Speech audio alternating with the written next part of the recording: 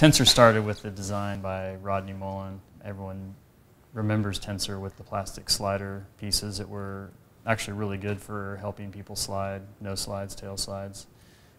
But when I started working here about 3 years ago, we were in a transition of where we wanted a new high geometry truck and a truck that had better turning, better grinding, basically a really good all-around truck. Working with a three-dimensional program, SolidWorks, to design the new Tensor Regular was kind of an arduous process. Worked with each component individually, first with the base plate. It was about lining up the relationship between the kingpin and the pivot stem.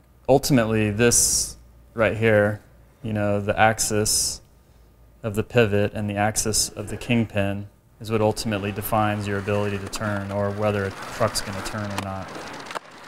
After I had the base plate geometry dialed in, I began working with the hanger. The hanger has to fit with the base plate, so you want those relationships between the kingpin and the pivot stem to line up so the hanger and the base plate match up perfectly. Tensor already had a good low geometry truck in its line, and the feedback from our riders, we knew that we needed to produce a high geometry truck that grinds good and turns good.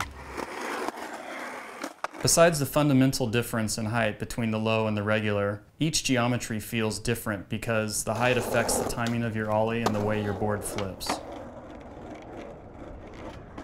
The lows will give you more of a quick snap ollie with a faster rotation because your board is lower to the ground.